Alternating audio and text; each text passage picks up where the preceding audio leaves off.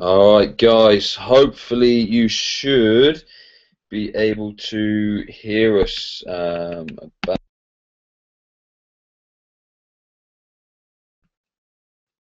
All right, cool. So yeah, hopefully you guys can hear me okay, and we will just basically be able to kind of crack on and get stuck straight into the meat of it. What I'll do, I'll just leave it a couple of minutes just while we wait for a couple of other people to come in, because I'm sure there will be some others. 'Cause I just saw them hiding out somewhere just now.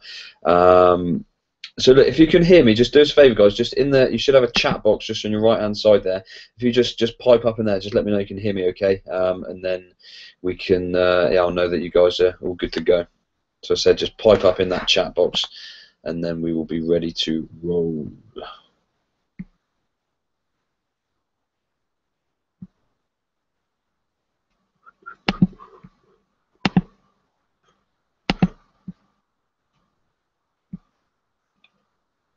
Alright, cool. I'm not heard from any of you, so I'm assuming at the minute you maybe can't hear me. There we go. Cool, we got one. Magic. That's great. Cool, smashing. All right, cool. So I said, look, I'll get the slides up, and then we will. As I said, we'll just get straight on into it. All right. We'll probably give it like another minute or so, just while a few other people are entering the room, so to speak, and then it will be game on. All right.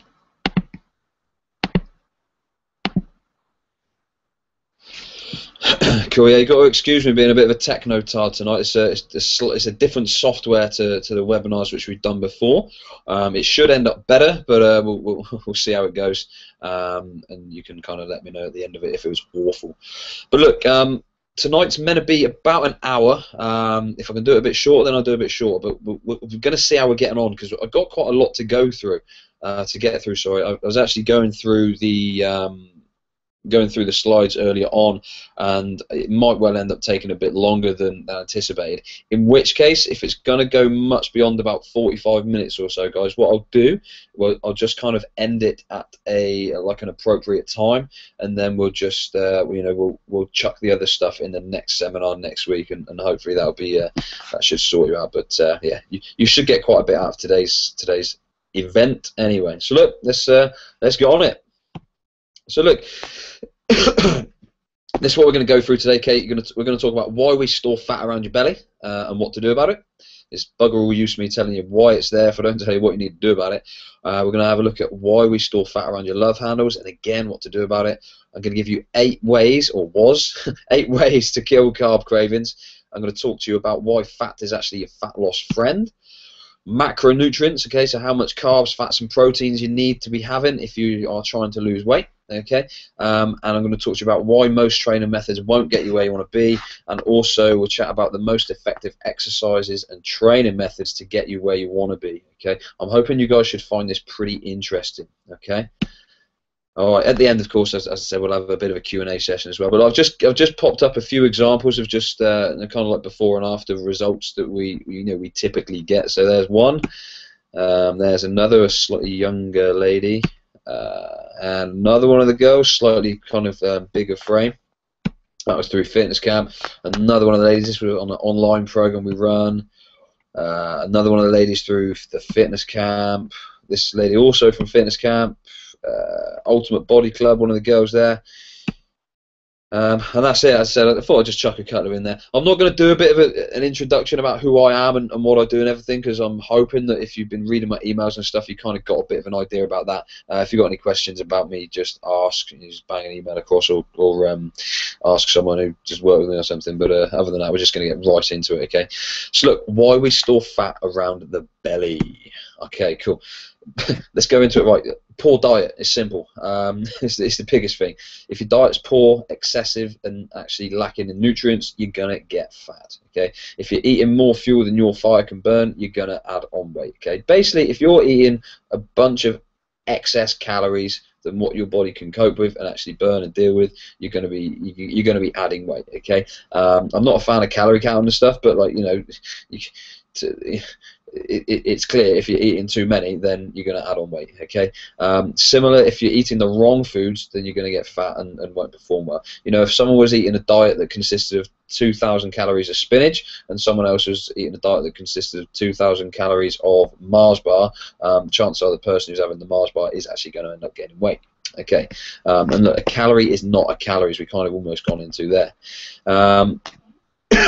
So just a little scientist here, because I'm just going to go into just a little study which was done, I can't even remember when it was done, a little while ago now, basically by a Harvard professor, which kind of emphasised the fact that a calorie is not just a calorie, okay? Because you know we need to focus on more on how food is actually going to react with our bodies and our hormones, as opposed to just the caloric value of the foods. Okay, this guy could this Harvard professor, basically Dr. Ludwig, he had 3 groups of overweight kids. One group ate instant oatmeal for breakfast, another ate steel cut oats, and another group ate a vegetable omelette and some fruit. All of those meals had the exact same number of calories. Okay, they measured their blood before they ate, and then every half an hour for the next 5 hours after. They ate a lunch which is identical to the breakfast meal, so it's exactly the same calories, exactly the same foods. After lunch, so after that second meal, they were told to eat whenever they were hungry for the rest of the afternoon. The people who had the instant oatmeal, which was the highest sugar, okay, the fastest acting carb, they ate 81% more food in the afternoon than the guys who had the omelette. That's a hellish amount more food. With the blood test, they had reported high levels of insulin, higher levels of blood sugar, high levels of blood fats, and high levels of adrenaline as well. Okay. Again, despite eating the exact same number of calories at breakfast and lunch. The guys who ate the steel cut oats, they actually were 51% more food in the afternoon compared to the omelette group. And the bottom line is your body reacts to food differently. Okay, 300 calories of spinach isn't going to be the same as 300 calories of Snickers, the same as 300 calories of a protein-rich, fibrous, vegetable-loaded food is not going to be the same as 300 calories of instant oats with a bunch of sugar in there. Okay, so it's not all about calories. Okay, next thing, why we store fat around the belly. Liver health. This is absolutely massive, okay, and so many people actually neglect this, maybe because they just don't know about it, but it's one of those things that's so important, and as I said, people just neglect it and don't get it right. Your liver is basically your body's very own detox organ, okay. If you've got a diet that's high in toxins, okay, so eating a bunch of processed food, you know, maybe too much sugars, your liver's going to struggle to keep up with it, okay. It's not going to be able to process everything. When that happens, the excess is actually going to get stored into your fat stores. Okay, your body's solution to pollution is dilution as well. Okay, so if you've got a load of toxins in your body's going to throw that into your fat stores along with a bunch of water. Okay, so that's actually going to dilute it. Okay, that's why when you do like a nutrition program or diet, when you kind of detox, I guess, you'll actually lose a fair amount of weight pretty quickly. It's not all fat that you're going to lose straight away. You know, you're going to actually be losing these toxins and the water that surrounds them as well. Okay. Okay, nutritional stress, lifestyle stress, environmental stress. These things are actually going to elevate your cortisol levels. Okay. Your cortisol is basically a stress hormone, which we're going to talk a little bit about in a minute. Basically, as cortisol rises, so stress hormone, there's a protein in your liver that's HES1, actually elevates. This actually turns off your liver's ability to break down fat, which are going to lead to a fatty liver and also abdominal fat, which sucks if you want to look lean and sexy. So look, here's cortisol, stress hormones, produced in your adrenal glands. It's massively important for energy regulation and mobilization. So it's not the devil, okay, but too many people have got too much of this floating around the system, like a lot of the time. Under stressful conditions, it's actually going to help to provide energy from protein, okay, interestingly enough.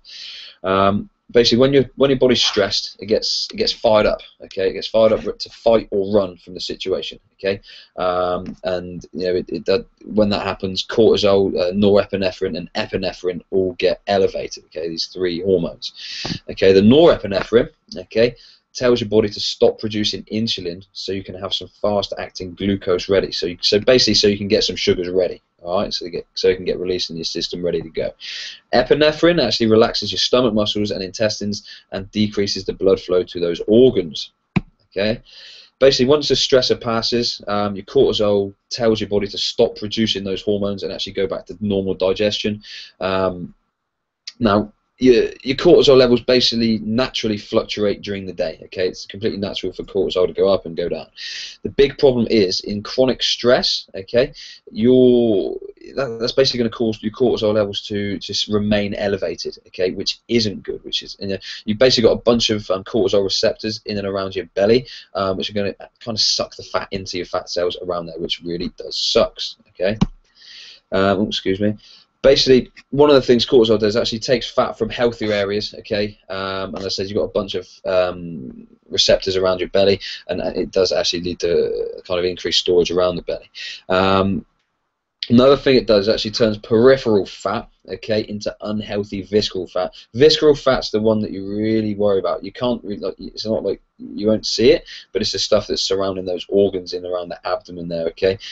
If that's high, you're going to increase your inflammation within your body and insulin resistance as well, which we're going to talk about in a little bit, okay?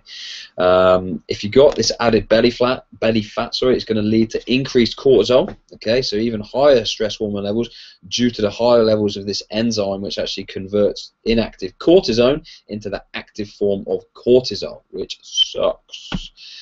Okay, basically the more belly fat you got, the more active cortisol converted by those enzymes. Cycle's going to continue, your abs are going to remain hidden. Okay, bottom line here, you do not want a bunch of stress hormone floating around your body at the wrong times. Okay, in terms of what to do about your belly fat, it's it's relatively simple, to be honest. I mean, in terms of sorting out your stress hormone levels, you need to try and remove as much stress as you possibly can. I'm actually going to do a webinar. I think it might end up being the third one in this series. We're going to do one on kind of stress and the stress bucket or stress tub, whatever we're going to call it. But for the purpose of today, just removing stress is going to help you out a lot. Now, stress could be nutritional stress in terms of your eating crap. Okay, it could be something to do with your lifestyle in terms of, it could be anything from not getting enough sleep to having a boss that you hate, to your kids running around like lunatics, to your husband doing your head in all the time. I'm guilty of that frequently. And it could be like environmental as well. Okay, so in that we might even include stuff like getting pissed off in like a traffic jam. But the more you got stress getting thrown at you from all sorts of angles, and your body deals with stress in the same way. It has the same stress response to nutritional stress as it will to your boss yelling you at work, like. Okay, so what we do to kind of combat this is remove toxic foods, high sugar, refined carbs, processed foods, and excess caffeine.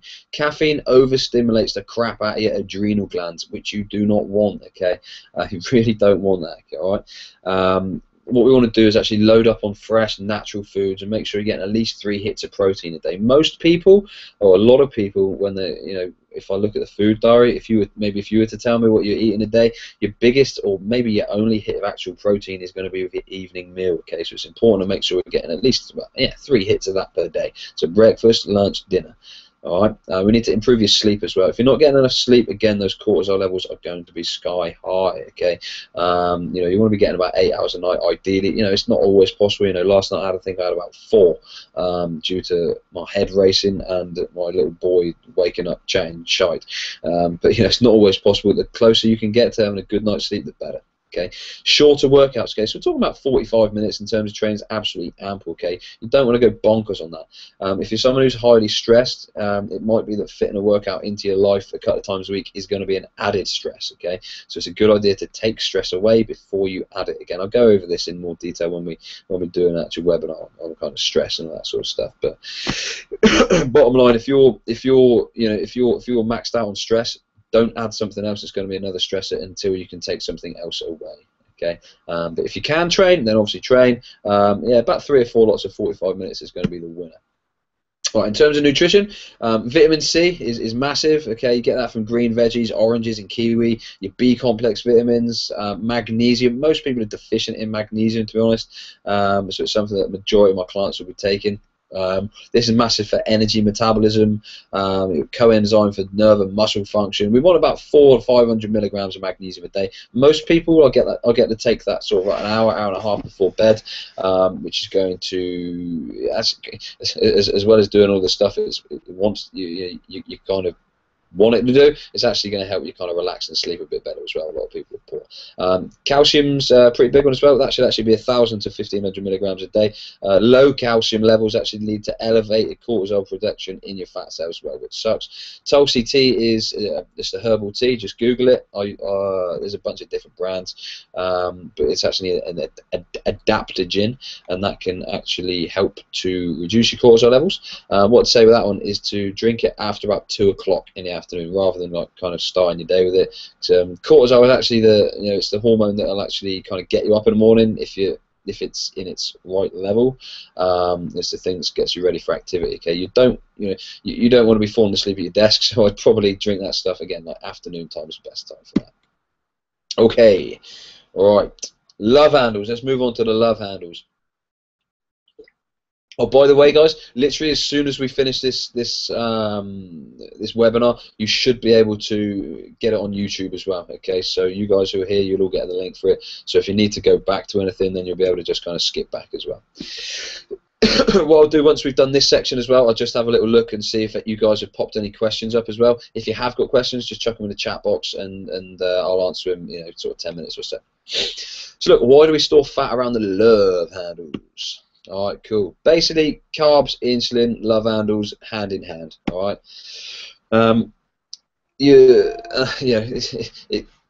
In terms of love handle fat, it does generally all come down to too much carbs, or certainly too much of the wrong ones at the wrong times. Okay. Basically, you've got a hormone called insulin, which is what controls your blood sugar. Okay. When you BS, that's blood sugar, not bullshit. when your blood sugar rises, which is usually going to come from hitting the grains or refined carbs, or just naughty sweet stuff. Basically, your blood sugar levels. Yeah, I said your blood sugar levels are risen. Your body's going to, your pancreas in particular, is going to send insulin out. Okay, insulin then is going to help to reduce those blood sugar levels. Okay. If you've got high levels of blood sugar, I said the insulin gets released. If you've got low levels of blood sugar, it's actually going to suppress the insulin, which is what you want. You want your blood sugar levels to stay as stable as possible throughout the day. They're going to rise and fall a little bit for sure, but you want those to stay as stable as possible, which basically means not eating a twat load of starchy carbs or sugary stuff. All right. Basically, if you've got kind of lower blood sugar levels, it's going to allow your body to actually start tapping into those fat stores. Insulin, too much insulin in your body actually prevents your body from burning that fat. Okay, you don't want that, obviously, if you want to get lean, in particular around the love handles, which is where they're actually really super receptive to fat storage as a result of too much sugar and carbs. Okay, exercising actually helps your cells, your body cells, to become more sensitive to insulin and more efficient at using glucose for fuel. Okay, when we're talking about insulin sensitivity, we basically mean that your body needs to send out less for it to do its job. Okay, because your body's more reactive to it, more responsive to it. Okay, so it doesn't need to send just so much out there. Now, if you've got too much insulin, so for instance, if you've just eaten like a Mars bar or something, your body and your blood sugar levels have risen, your body is going to send out all this insulin, and what generally happens there is you'll actually get a bit of a crash where it actually sends out too much, which means your blood sugar levels will actually end up dropping. Okay, when your blood sugar levels drop, that's when you start craving. You start getting hungry and wanting the naughty stuff. No one ever craves broccoli. It's always something naughty. The starchy or sugary or salty carbs. Okay, so again, really super important to try and keep those blood sugar levels as stable as possible. We're going to talk to you about how to do that in a minute. Basically, if you're eating a boatload of carbs, okay, but your muscle glycogen, that's a stored carbohydrate within a muscle, if that's already full, okay, there's no room for more glucose to go in there to get stored as glycogen. Okay, so basically, insulin is going to unlock your fat cells and say, "Welcome in, come on in." Okay, so again, if your carbohydrate stores are full and you eat a bunch more carbs, your body's actually going to end up storing a bunch of that in your fat cells, okay, which obviously isn't what you want if you want to get lean. Okay, so when it comes to love handle fat, I mean, we spoke a bit about it, but what you got to do about it? basically, this is it. You want to go on a lower carb diet, not zero carb. Okay, if you go zero carb for longer than about sort of 4 or 5 days, you'll start having a bit of a detrimental effect on your body. You can actually start becoming insulin resistant if it's prolonged, which is one of the problems with like the Atkins diet, for instance. But yes, we want to go lower carb and actually focus on carbohydrate timing as well. I'm not talking about that in this seminar, but it's important to know when to get your carbohydrates down there. Okay, as a basic rule of thumb, eat the majority of your starchy carbs immediately post-workout, okay, or in the meal that follows your training, okay, and you want to try and get that down in about 30 to 60 minutes post-workout as well, generally. Okay, resistance training is going to be the key, as you'll find for everything fat loss, or most things fat loss. Resistance training is the winner. So looking at strength training, body weight training, that sort of stuff. Carb cycling, actually manipulating your intake of carbohydrates. We actually do a 3-to-1 ratio generally, where we go 3 low carb days and then 1 higher carb day. It's actually a great plateau buster, which can help your body, help shock your body kind of into actually giving up and burning more fat.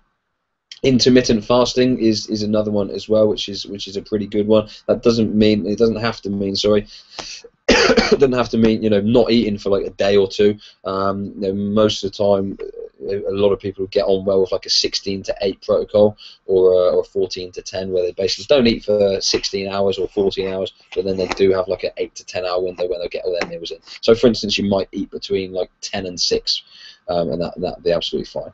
And that'd be working on that protocol. Okay, healthy fats you want to get down, omega-3 in particular. That's actually going to increase your insulin sensitivity. So your fish oil is actually a big one for that one as well. For the veggies among you, you can use one called Udo's oil, U-D-O''S. Yeah, Udo's oil. So get an omega-3. I wouldn't get an omega-3, 6 and 9, or a 3 and a 6. Literally just hit up the 3. You also want to get protein and fiber down with every meal. That's actually going to slow the rate at which any carbohydrates actually get into the system as well, which is super important. So that's going to help to give you a slower blood sugar response as well. Okay. Cool. What I'm going to do quickly is just get off this screen and just check if anyone's piped up any questions, because it's possible that you might have done. Let me have a look. Chat. Oh Lord, there's loads. Alright, cool. Best way to get calcium. Mentioned low volumes can affect cortisol. Is milk controversial topic as because when get older the enzymes break down becomes efficient. Thanks, Jess. Cool. Yeah, I'm not a massive fan of cow's milk or any dairy in general, like really, to be honest. If you were to just Google like vegetarian or vegan calcium sources, you should be able to find a like kind of basically a couple of posts which will show you like equivalents. So it'll show you like it might be like a cup of broccoli might be the same as like half a pint of milk or something like that. So that's the best thing to do, because there's a whole bunch of foods that have got it, from various types of fish to your green leafy veggies are pretty big for it as well, and your cruciferous veggies are kind of loaded with it as well. So I just as I said, have a Google, just type in there vegan or vegetarian calcium sources, and you should be able to find a bunch of stuff on there. What else we got in there? Oh, that was the only one. Brilliant. Okay, cool. So we'll just get right back on it. Where am I going? Oh Lord. Slideshow.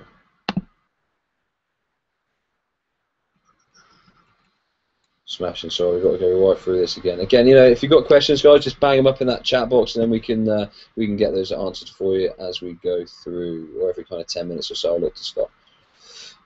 Okay, cool. So we've had a look at that. Right, cravings. This is a big one, really, really big one. There's a couple of things in there that you'll know about, I bet, and there's a couple of things in there that you won't know about. So it should all be useful, because it reminds you of the stuff that you do know, and it will tell you the stuff that you don't know. Whoop, whoop. All right, cool. So basically, why do you need to beat cravings? The top of the list is to get leaner, get hotter, get stronger, faster. Okay. If you're constantly failing on your nutrition, or just bulging it up, basically, then you're not going to get where you want to be. It's certainly nowhere quick. Okay. So we want to get these cravings right in the bud. It's actually going to enhance your brain function as well, believe it or not. If you're constantly succumbing to these cravings, then that's not going to have a good effect on your, from like a hormonal point, and also like in terms of your brain. We're going to reduce inflammation within the body, actually enhance your overall health and well-being, reduce that nutritional stress, which we kind of talked about briefly already, and also because cravings suck, and things that suck hold you back. Alright, so we want to minimize the things that suck. All right. Excuse me. So why we crave carbs? Oh, I've actually broken this down into, well, it actually says Ethan, which I kind of realised after I'd written it, which is interesting. So, yeah, hello, Ethan. I've broken it down into five reasons. I've put emotional, okay, so you might get emotional cravings. That might be emotional eating. So, for instance, I'm upset, so I'm craving ice cream, okay, or I'm angry, so I need to eat a pizza, or I don't know, horny, so I need some sugary whipped cream, or whatever, I don't know. Okay, so you've got the emotional kind of cravings. I put territorial down there as well. Because you might get, if you're someone who's been going to work at the same place in the same job for like 10 years, and every lunchtime you'll have a sandwich. Chances are at 12 o'clock or 1 o'clock, whenever your lunchtime is, every day, Monday to Friday, you're going to be craving that sandwich, because that's what you're having every day. So that's what I mean on the territorial. Habitual as well, that might be literally what I do when I go to my mum and dad's house, which I always try and stop myself now with reasonable effect, is like first thing I do as soon as I get to my mum and dad's house, into the kitchen, into the fridge, see what's in there. It's not because I'm hungry, it's just habitual. We all do it. We all got things like that. So habitual eating. I put actual cravings as well. So when we're actually craving food, okay, so just because a result of what we've eaten, or maybe we, if we look at the next one, necessary, we're actually looking at cravings that are actually kind of warranted, okay. So when your blood sugar levels are actually low because maybe you've been training, or when you've maybe not eaten for a little while, and you're actually craving food and getting hungry because you need to eat them, okay. And that's what we're kind of breaking them down into there. So, 9 times out of 10 we're craving carbs not because we need them, but because one of the other kind of 4 reasons there as well. Okay, so just trying to be a bit aware of that, and hopefully these 8 things will help you out. All right, so look, 8 ways to beat them. I like that picture because I like donuts.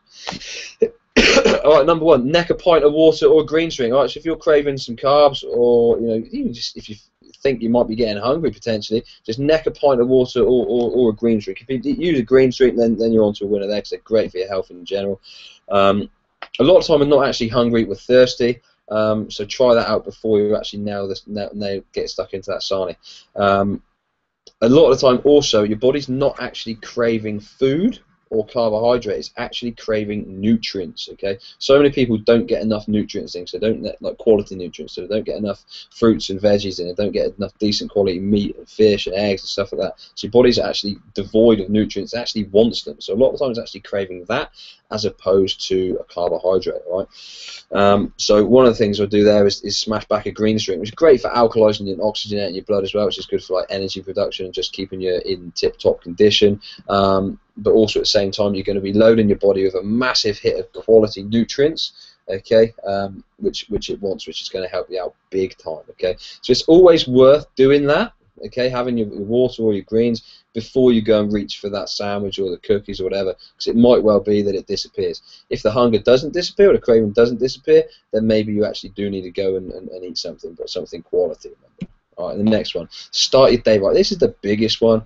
If you start your day with a crap breakfast or a crap meal, you're going to be losing the whole day 9 times out of 10, okay? If you start with sugar, you're going to crave more sugar throughout the day. A normal or typical breakfast for like most people, and what people consider to be normal, is a sugar fest, basically. You've got sugar in your milk in the form of lactose, you've got your sugar in in your cereal, you've got sugar in your bread, or like certainly like a fast-acting carb there.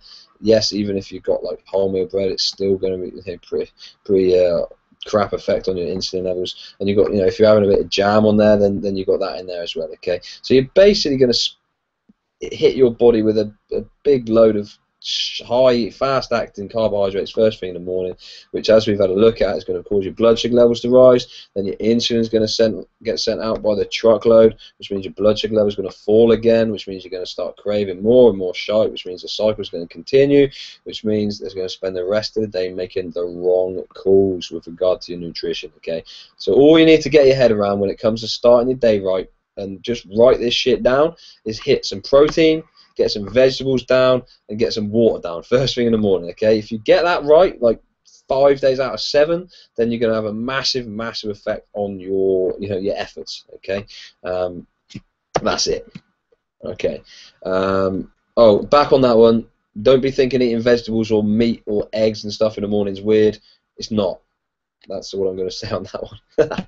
Alright, cool. So beat your stresses into submission. Alright, we spoke about stress already. Okay, high stress level is going to lead to carb cravings, which isn't what we want. We spoke about stress a bit, as I said. So you've got to do what you can to eliminate as much stress from your life as possible. You're not going to get every stressor out of your life. It's impossible unless you're going to be, living on a beach in the Bahamas somewhere, where the sun won't burn you, and you got some massage all day. You're not going to live a completely stress-free life. But what I like to think, and I try to kind of do this as much as possible, is just think to myself, how can I make my life as easy and pleasant as possible? And just think about that. Write things down. It might be that you've got to stop doing stuff. Stop getting angry in traffic. It might be that you need to, spend 10 minutes preparing your food the night before, so you don't stress out in the morning when it comes to having your breakfast or something. Just whatever's going to make your life as easy and pleasant as possible, do it. If you did if you pick like 3 things a week which are gonna and did it as part of your lifestyle, and you did those things that just going to make your life better, and you put a different 3 things every week, your life's certainly, it's going to improve pretty quickly. Okay, and you're going to find that stress is actually going to start to drop down, and just get on it basically. All right, increasing your insulin sensitivity. So we said about that. The more sensitive your body is to insulin, the less of it needs to get sent out to drop those blood sugar levels. Okay, so it's super, super important to be sensitive to insulin as opposed to resistant to insulin, because if you're resistant to insulin, then your body's going to have to send out a twat load of the stuff, which, as you know, is going to stop you from burning fat, in particular around those love handles.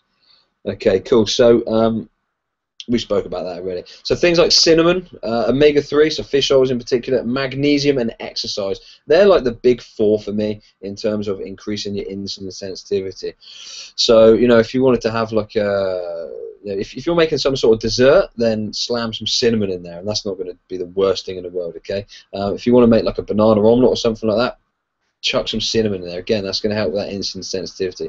In terms of fish oil, you want to get that down. Like, I'd probably take between about 3,000 and 5,000 milligrams a day, kind of split between 2 or 3 meals. All right, a good quality fish oil, not the crap one that you get in like your local supermarket or the low end stuff you might get in a pharmacy. Magnesium is massive for it as well, to be honest. A lower carb diet as well. Okay, so what I said earlier on as well holds true. So don't go more than about 5, maybe 6 days low carb, because that can actually start causing you to get insulin resistant, which, as I said, isn't what we want. All right, spice up your food. This is a big one for me, to be honest, because so many people just get bored with their nutrition, man. If your diet's boring, you're not going to stick at it. Okay, it's simple, simple, simple. If you're trying to live on chicken and broccoli, which pretty much every personal trainer will claim they eat all day long, every freaking day, which is absolute bullshit, then you're going to get bored and you're going to fall off the wagon, so to speak, and life's going to be miserable, and it's not going to happen for you. Okay, so spice up your foods, make your meals as interesting as possible. I've got cookbooks where you can make ridiculously tasty curries and chilies and all those sorts of things, Mediterranean chickens and whatever. You can eat clean food and eat well, be massively happy with nutrition, without feeling like you're on a diet or any of that stuff. So think outside the box with your cooking, and just make it interesting. All right, and that's it. Alright, next one's pretty important. You probably haven't thought about this one because most people don't, but enhance your gut health. Okay, if you've got a poorly functioning gut, that's going to lead to inflammation within your body. Okay, which is going to actually mean that you'll become resistant to insulin's I'm satisfied message. Okay, that's one of the things it does there. So we need to get that gut on kind of firing all cylinders. If you've got nutritional deficiencies such as like in B vitamins, magnesium, which you spoke about already, and chromium, where the food's actually not properly digested, that can actually lead to carb cravings as well. Okay, if your body's not able to, if your guts aren't able to properly absorb food into the bloodstream, that's when these nutritional deficiencies are going to come in. Even if you're consuming a bunch of these kind of vitamins and minerals, if your body's not absorbing them, then no use to it. Okay.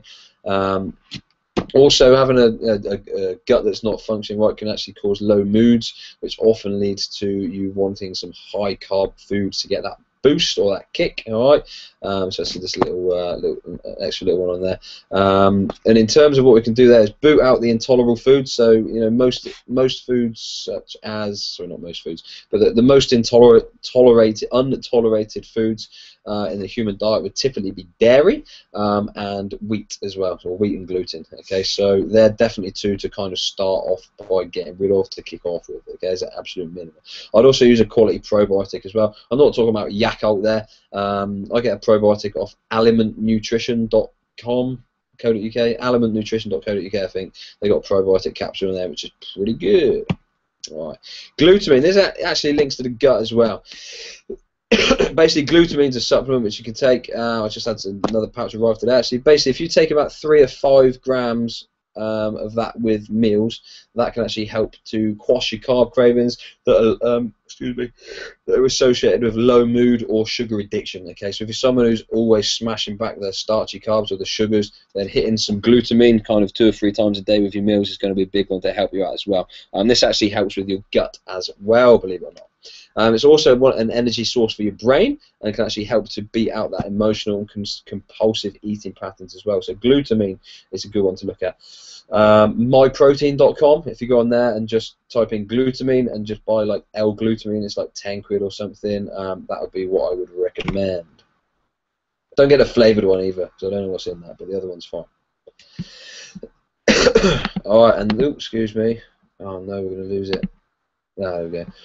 The last one, eliminate processed foods and refined carbs. Okay, this is pretty obvious. We've spoke about it already. If your blood sugar levels are going up and down all day, then you're going to be craving more food. So we need to stop eating that stuff to start off with. You probably crave it a bit for the first couple of days, but once you kind of got over that and the nutrition's getting back on track, you should find that they'll kind of gradually start to disappear anyway. Okay, so I'd steer clear of the sweet stuff. One thing that I do kind of recommend every now and again for someone like, you might be working with me for a couple of weeks, like if they're still getting like the odd craving, is occasionally I might get someone to have like a couple of cubes of like an organic dark chocolate, like in excess of 70% cocoa. Usually I go for like the green and black, so like 80 or 85% one. And that can actually kind of help out. So literally just a couple of cubes, and that can often help out with cravings. Coconut oil as well is actually another big one. You can have if you have like a teaspoon or a dessert spoonful of coconut oil, then that can help.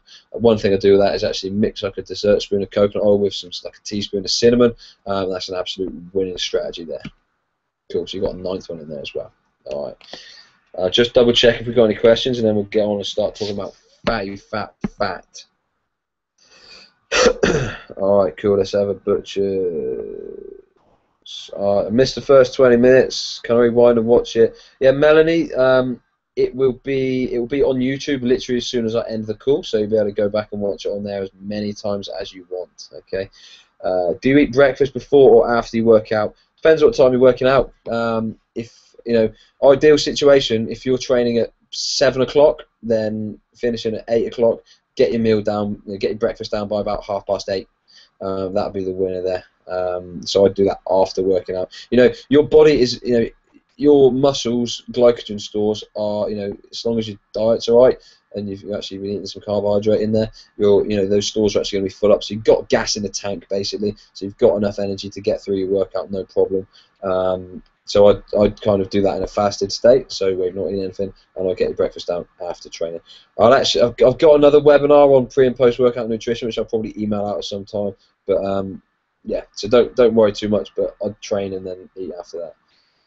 Can you eat fruit for breakfast? Yeah, you can eat. I mean, you can have some fruit for breakfast. Don't go bonkers on it though, because it's you know, it's still sugar. If, for instance, you were doing a typical, what a lot of I'd say women actually, because I've never met a man to eat this really, but a lot of women every now and again, or maybe even daily, might have as like a healthy um, idea for breakfast. Might be like granola with some like yogurt and like some fruit, which is just sugar on top of sugar on top of sugar. So don't go bonkers on something like that. If you were to have you know, like a handful of blueberries or something, or like a banana omelette, then you know, that's all cool. If you were to nail like a punnet of strawberries and a load of grapes, a couple of oranges and a kiwi fruit and a pineapple, it's not quite so good, because you know, your body's still going to treat it as sugar, and it still will have an impact on your insulin levels as well. When's the best time to take probiotic? I take it with meals. I take it probably twice a day generally. Yeah, I think I'll have it. I'm not taking it in a minute, but generally I'll have like one capsule like twice a day with a meal. All right. Verity, all those supplementary things like glutamine, probiotic, etc. necessary. Then, you know, what I say with supplements is it's important to put your shirt on before you tie. But yeah, no, definitely these things will be a big help for sure. In particular, if someone who struggles with like digestion or has like, you know, digestive problems, then certainly like glutamine and probiotic can help in a big way. You know what you got to think, guys, that the more you can reduce the nutritional stress on your body, the better that's going to be for you. And if you can take like a scoop of glutamine, which is going to help you out there, or some probiotic, which is going to help you out there, then get right on it. There's certainly no drawbacks to it as well. Okay, I think that's it for questions. So let's get on it. All right, I'm gonna have to go back to the start again, aren't I? Damn it. So it's my Technotard. There's probably an easy way to do that. As I said, any more questions, guys, just bang them in there. Alright, where we going? So we're getting on to fat next. Before we start this, just kind of think to yourself, like, whether you have ever thought, I shouldn't eat fat because it'll make me fat. I guarantee everyone on the line has, because I've even thought it when I was a younger lad for sure as well. But I want to talk to you about why fat is actually your fat loss friend and not your foe. Okay, because fat is not the devil when it comes to getting in shape. All right. So what's the fear when it comes to fat? Basically, it's a boatload of media hype which stemmed from, I think, about 1970. In particular, when like some studies were done on saturated fat, which has since been quashed.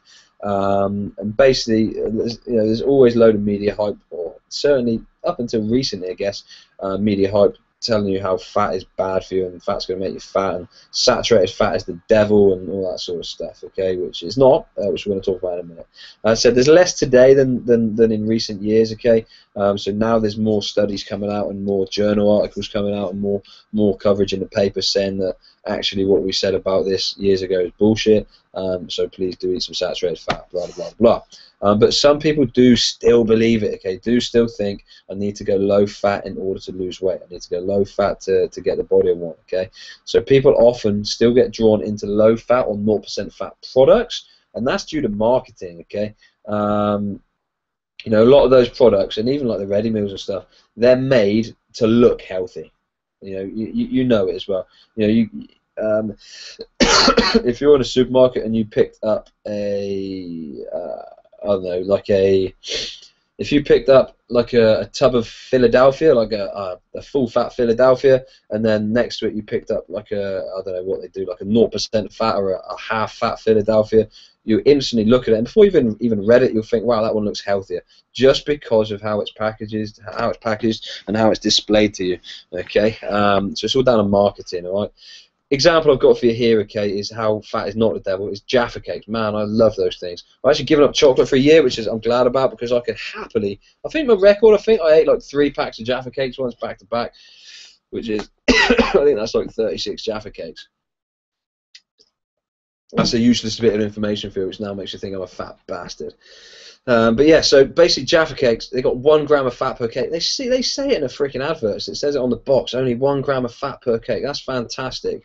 But of that 12-gram cake, 8.4 grams of it is carbohydrate, of which 6.5 grams is sugar, of which a 12-gram cake, that means you've got over 50% sugar.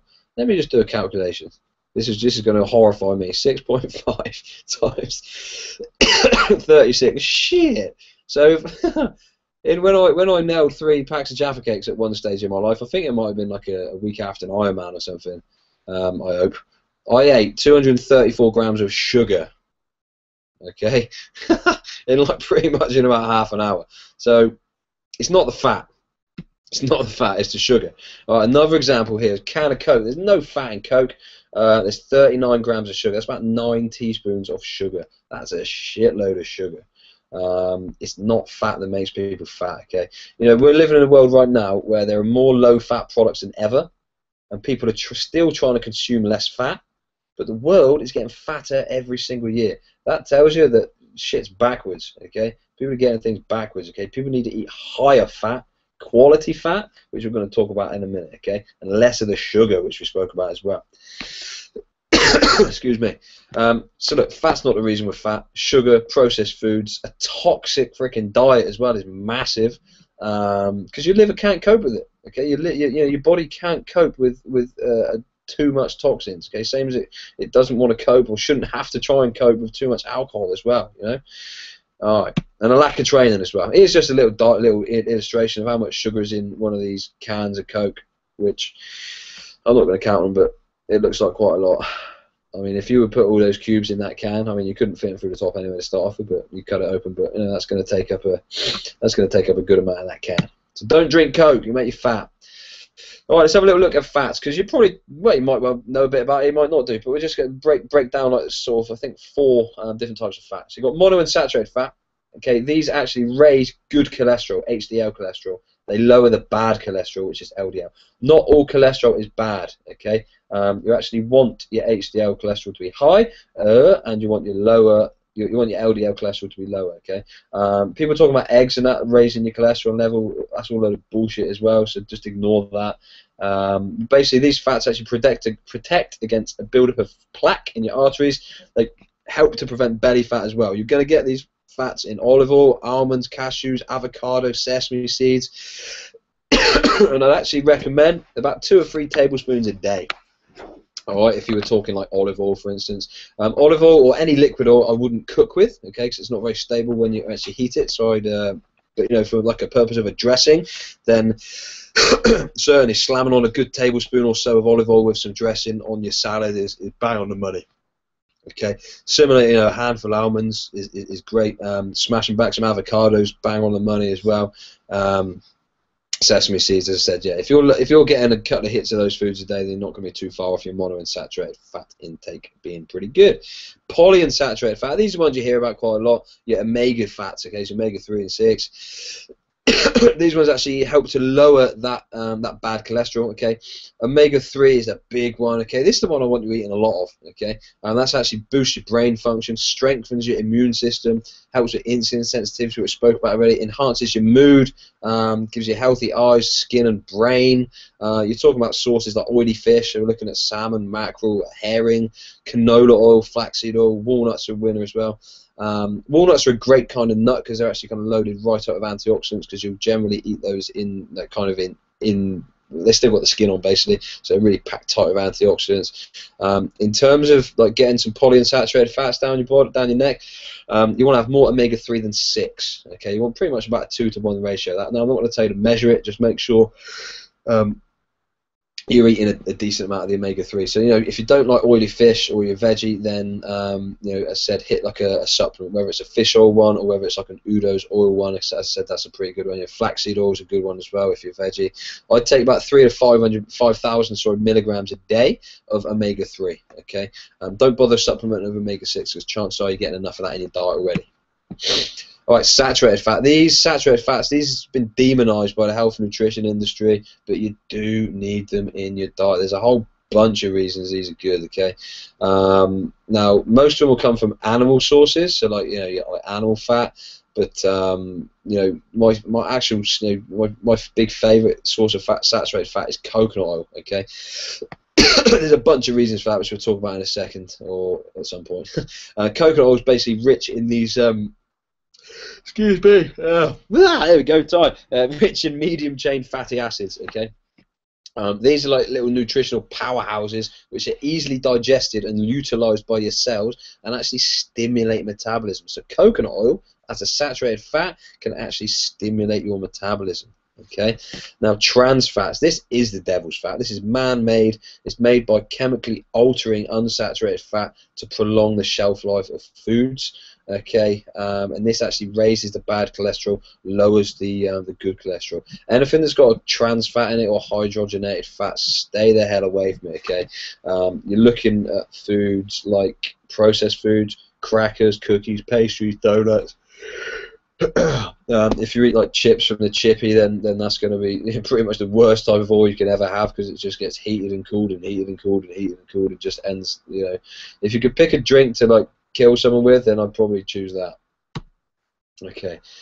All right. So quality fat sources. All right. Cold water fish. So and these are all foods that I want you including more of in your diet. So I can guarantee you're not eating enough of these foods. Okay. You're not getting enough quality fat in your diet. Guarantee. Okay. Cold water fish. So salmon, some whitefish, mackerel, sardines, anchovies. These bad boys are said high in omega-3. It's going to help the insulin sensitivity. Going to help with decreased inflammation within your body as well. Okay. So the majority of your fat, I'd actually look to get that from these omega-3 sources. Okay, there's been a study that I read a while ago that showed that by taking consuming 4 grams of omega-3 for 6 weeks, actually significantly increased lean mass and reduced body fat in a group of men compared to a group of men who did the same program without the omega-3 supplementation. So it's pretty powerful stuff, all right? So yeah, try and get a serving of that down with most meals. Alright, other good sources, nuts, so walnuts, almonds, all good, high in antioxidants we said about, loaded up with protein and healthy fats as well. Avocado, again, rich in antioxidants, it's a good quality monounsaturated fat, loaded up with fibre and loads of essential nutrients as well. So avocado is great. That don't mean you've got to eat one, you know, peel the skin off and just chuck it in your mouth. You know, you can make a guacamole if you want to do that, you know, whatever, just get it down. You know, put some nuts in there as well, pine nuts, whatever. Coconut oil, right, let's get on this one. I said this is my favourite type of saturated fat, right? Medium chain triglycerides, winner. These bad boys go straight to the liver from your digestive tract to be used as a quick source of fuel. This actually kind of acts like a carb. Often, if I've got someone who's doing like carb cycling, so when they're going low carb, I'll actually get them to, if someone struggles with their energy levels, I'll actually get them to eat off the spoon, like a dessert spoonful or a tablespoonful of coconut oil, and that will help out big time. Or again, sometimes we'll slam some cinnamon in there as well. And that's what it looks like at room temperature as well. The good thing with coconut oil for cooking with as well is it's very, very stable when you heat it. Okay, if you heat it, well, it's solid at room temperature. If you heat it, it will go liquid. If you cool it again, it will go back to being a solid. Okay, it's because the chemical composition doesn't really change there. Okay, if you heat it up olive oil or most liquid oils, which start liquid. If you then leave it to cool, it ends up a solid. Okay, just look at it in the pan the next day when you can't be asked to cook to clean up after you made your bolognese. All right, so the chemical composition there has changed. Doesn't happen with coconut oil. All right, basically coconut oil again. These medium chain triglycerides can increase energy expenditure compared to other saturated fats. Pretty cool. Again, another study I read showed that 15 to 30 grams of these a day can actually increase your daily energy expenditure by about 5%, which is pretty big. They've got lauric acid in there, which actually helps kill off bacteria, viruses, and infections. I spoke about cravings and stuff, and actually enhance your brain function as well. Winner. All right, so look, bottom line, if you want to be fat, stupid, and miserable, avoid eating fats. If you want to be lean, wise, and hot, eat the right ones daily. You can write that down if you want. I think I was the first person ever to say that today. So, yeah, write it down. Good times. All right, cool. Let me just have a little look again, see if questions are going. I'll just check the time as well. Shoot. What I think we'll do, guys, because we've been almost an hour, we'll do this. What have we got on here? We'll do the macronutrients. All right. Then we'll just have a Q&A, and then what I'm going to do, I'll chuck the rest of the stuff in the next one. Okay. So we'll do the macronutrients, then we'll do a Q&A, and then we'll chuck the rest of the stuff in the next one. So I don't want to keep you for like ever, because chances are you've got stuff to do. All right. Let's have a little look at this. Right, let's have a look. Can you have dried fruit and nuts? Yeah, you can. Like, I mean, dried fruit's not a winner. It's super high sugar, and a lot of them have got like preservative put on it as well. So I generally steer clear of dried fruit most of the time. like if you wanted to have some, then I'd say after you've trained would be the best time, when your body's actually going to use the sugars. In terms of like nuts as well, you can eat nuts for sure, absolutely. But like the big thing with like fruit and nuts, or just fruit or nuts, is not going overboard on it. I ban myself from buying it at all, because if I bought like a 300-gram bag, I know full well that I'd go through it in like a day. So you've got to kind of like be, if you're like a better person than me in terms of that, then crack on. But yeah, again, I wouldn't go completely bonkers on it. Natural muesli is natural muesli a good breakfast? It's not protein and veggies, so I'm going to say no to that. So I'm going to say no. It's not the greatest breakfast. If you wanted to have something like that, like a couple of days a week, like again after you've trained, then that's I wouldn't have a massive problem with that if you were like a client of mine. But like you really want to be hitting some good quality proteins. You're talking like meat, fish, eggs, or like some sort of vegan sauce. And some decent quality veggies down first thing in the morning as well. That's where you're going to get your gains and your benefits from. Okay. Are those naked bars okay? Same sort of thing. The fruit and nuts. Really. I mean, there's no crap in those. But like, again, they're relatively sugary. But like they're not the end of the world as a little snack. But again, it's something that will have a bit of an effect on your blood sugar levels as well. So again, the easiest thing to do with that is, if you want to have something like that, then get it down after you train, or even before you go and train, and that will in fact be a bit better for you. Is it true aspartame is terrible for you? Yes. That's as much information I go into that one. There's a whole bunch of reasons aspartame is a devil's freaking chemical. So like, if you just googled aspartame negatives, you'll get like a billion things come out. If you googled aspartame positives, I don't think you'll get anything. And what's the latest time to eat? Yeah, it depends. It depends on your nutritional program that you're following. For instance, for some people, when we're getting them doing like intermittent fasting, we might get them eating as late as like 9 o'clock in the evening. Or for some people, we might say they want to stop eating. They might want to have their last meal at about 6. All depends on kind of the person and the nutritional program which we got them on. So there's no right or wrong answer really. General kind of rule of thumb for a lot of people is not to eat loads past sort of 6 or 7 o'clock. But again, there's studies showing that actually eating later at night can actually be a benefit to your fat loss as well. So all would depend on your nutritional program. So I don't know who you are because it says unknown, but if you work with me, then you can speak to me about it. All right, cool. Let's move on. I think that's all of those things. Macronutrients. Ah, Christ, we've got to go through this again. Okay, so macronutrients. All right, we're talking about protein, carbohydrate, and fat. Okay, and I'm actually going to talk to you about how much of each one you want to have if you want to lose weight, basically, if you want to lose fat. All right. And this, again, of all this stuff, it's like it's not an exact science. But what I'm going to be going through now is what will generally work for most people, something like nine people out of 10, really. Okay. All right. So, how much protein, carbohydrate, and fat your body needs is a lot of it largely comes down to your somatotype, which is basically how your body's structured. Okay. You've got an ectomorph, which is this skinny mini on the left. You've got a mesomorph, which is this slightly more muscular, hot-looking thing in the middle, and then you've got an endomorph, which is like typically your curvier girl who carries more fat. Okay, an ectomorph. Okay, this might take you back to your school PE days. Okay, they're long, lean, find it hard to gain weight. All right, so you might hate these people. An endomorph is round, stockier, and gains fat easily.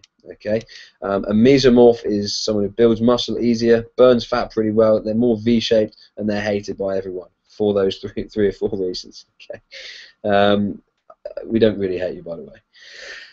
Now, not everyone is that or that. Okay, we can be in between. So you might be between an ectomorph and a mesomorph, or you might be between an endomorph and a mesomorph, or endo and ecto, whatever.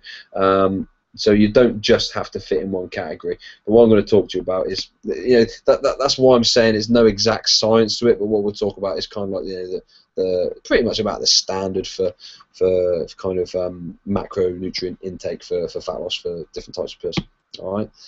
So look, an ectomorph. These people use carbohydrate pretty well for energy, typically. Okay, so if you're like naturally real like lean and skinny, then your body will probably use carbohydrates pretty well. All right, so you'll get on well with a reasonable amount of carbs. Now, for these people, chances are you not actually want to lose weight so much. A lot of the time, it might be that you just. I mean, well, the emphasis does, in fact, need to be on getting stronger and actually gaining some muscle and eating. Okay. If you want to gain muscle and you're an ectomorph, then you do need to make sure you're getting a decent amount of food down.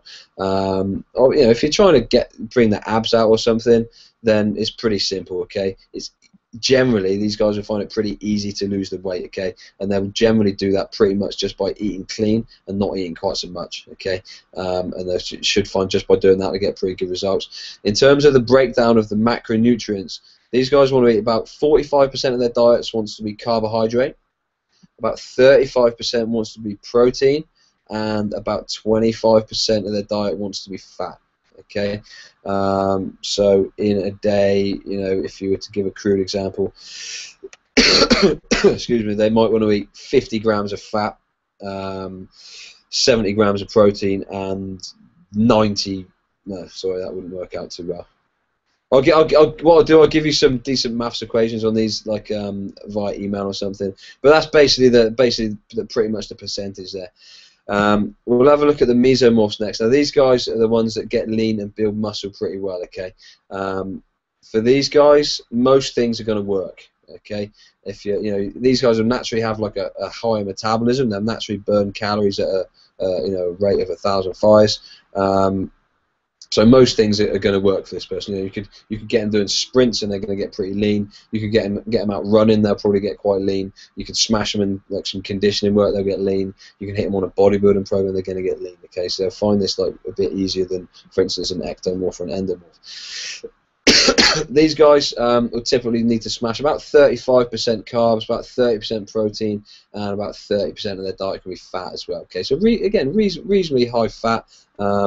Fair amount of protein here, and like a pretty even split down the carbohydrate side of things as well. Fuel timing for these guys is the key to getting super lean, right? So I said most things are going to work for these people, but if someone here is like say for a woman, if they're like at maybe 18% body fat, but they want to drop down to like 13, but their diet's already good, then they're really going to have to work on their fuel timing, so like the carbohydrate timing, the pre and post workout nutrition, and that's going to be the game changers for these guys. All right, and then you got the endomorph. The endomorphs are the majority of people that we train. Okay, probably the majority of you guys on the line are going to kind of sit in this category or somewhere in between one of the others and this category. Okay. For these guys, they need to basically go lower carb, which we can do via reducing carbohydrate intake. Carb cycling works pretty well for these guys as well, as long as it's like structured and well monitored and good protocol. And intermittent fasting is another good one for these guys as well. In terms of their nutrients, check this out: 45% fat. Okay, that's a good amount of fat. Again, I can guarantee you're probably shitting yourself right now thinking, I can't eat that much fat in my diet. But you want to get about 45% of your calories from fat, about 40% of your diet needs to be protein, and only about 15% carbohydrates. So you do need your carbs, but you don't need to be getting too much of them if you are fitting in this category. Okay, so without even looking or without even thinking too heavily about these exact percentages, if you're one of these, if you sit in this kind of category, remember this is like the curvier woman, typically storing more fat, then you need to be eating more fat than you're doing right now. Probably for most of you want to probably double it, I'd have thought. You likely need to eat more protein, and for a lot of you probably need to cut down on those carbohydrates. The majority of your carbs as well want to be in your post-workout meal. Okay. Excuse me. What I'd probably say is, over your day, you'd want to have about 50% of that 15% in your post-workout feed. Okay, that'll probably be the winner. So if you're 15%, just so happens for argument's sake to be in a day you're going to eat 80 grams of carbohydrate. No idea what the maths would be on that. Straight after training, you'd want to get 40 grams of that down, and then the other 40 will be split throughout the other 2 meals throughout the day. Okay. In terms of feeding, the meals here, 2 to 3 bigger meals a day. When we're hitting like the intermittent fasting, like the 16 to 8 or the 14 to 10, some people do better taking 2 meals in. Some people do better doing 3. Okay, all depends on the person. But that'll go for just in normal kind of nutrition as well. To be honest, as well, or carb cycling. So yeah, just 2 or 3 slightly bigger meals throughout the day. And again, bump that fat up. Okay, so looking at those sources we've had a look at already. Okay, so look, what I'm going to do, guys, I'm going to call time in terms of the actual presentation now, and we're just going to skip right through to we've lost it again. We're just going to scoot right to like just some questions, because I said we've got a bit. There's probably about another half an hour there, and I don't want to keep you guys on the line. So what we're going to do, I'm going to chuck all this stuff into the next the next webinar we do. So I'll just answer any questions we got on here right now. What else we got on there? We've not got any more questions. We've got one that says Estelle. Okay, I don't think that's a. Oh, sorry, you are us. She's telling me she's Estelle. Nice to meet you, Estelle. Good stuff. All right, cool. So if you've got any more questions, guys, I'm just going to leave that box open for a bit. So just add in any questions that you got.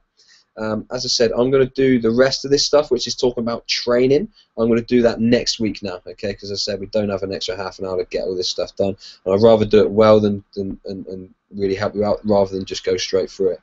Now, the last little thing, guys, right? I can't see your screen, but you should have on your right-hand side of your screen, you should have one of these. You should have this box, okay? This basically, I'm doing a one-time thing. As I said, there's nothing to sell on this webinar or anything, but I just want to help out 5 people, just literally because that's all I've got time to do, via like a coaching call, basically.